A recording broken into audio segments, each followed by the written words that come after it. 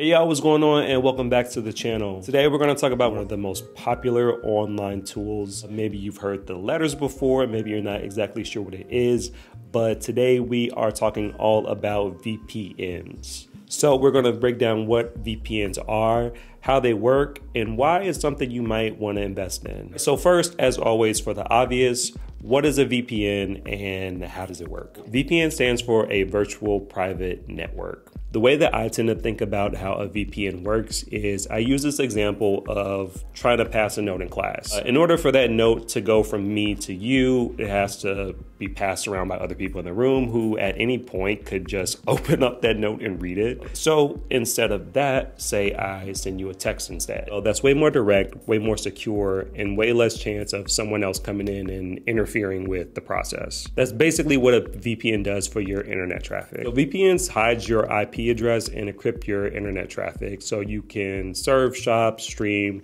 do all the things you love to do on the internet without any random weirdos following your web activity. So along with the security that they provide, VPNs are probably best known for and most widely used for changing the location of your IP address to really anywhere in the world. So for example, me here in America, I can change my VPN to Europe, and through that, I'm able to access TV shows, movies, sporting events, and yes, even apps like TikTok, which you can see in the link above, to whatever region that I selected. This gives you the opportunity to browse content that you normally wouldn't be able to see in your home country. So when it comes to choosing an actual VPN, the process is pretty simple. Installing the VPN is usually just a couple of clicks. All you have to do is open the VPN app, log in, and set a server location, and you're ready to go. On your smartphone, a VPN usually just runs in the background. Also, make sure you grant permissions for the VPN to configure to your network. For tablets, it's pretty much the same deal as your phone. You'll download the VPN app from your app store and connect. So using a VPN on a smartwatch is less common, but it's still possible. But most of the time, if your watch is connected to your phone's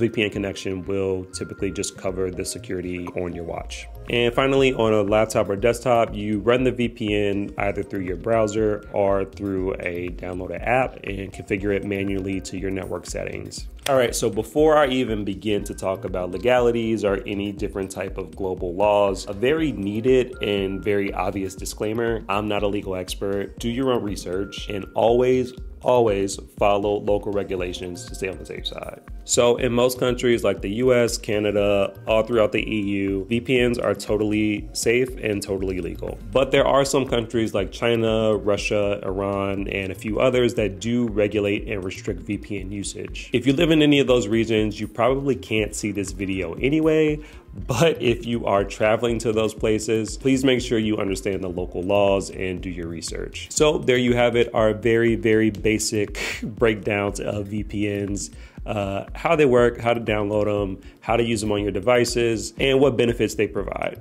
So what do you all think about VPNs? Have you used them? Have they worked for you in the past? If you found this video helpful, let us know in the comments below. Go ahead and like and subscribe to this channel so you have all the latest tech tips and tricks. That way you can always have the latest information you need to stay plugged in.